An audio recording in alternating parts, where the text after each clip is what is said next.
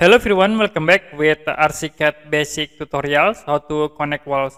In here I will create simple walls. You can click wall tools and I will change for wall types into this generic exterior walls. The next I will change into outside face and click at this point. We can move into here. You can right click OK to apply. And then I will insert the other walls. You can change the types into partition walls. And I will change for a reference lines location into inside face. We can click start from this point. Okay, this is a corner point. Move into the other corner points in here. You can right click and OK.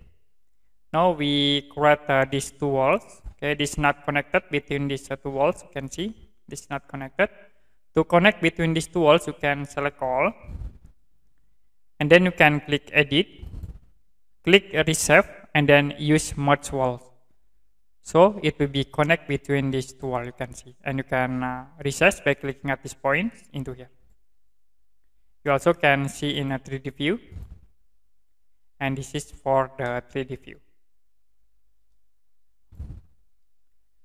Okay, that's it, how to connect walls in ArchiCAD. And if you have any question about this tutorial, you can comment below this video.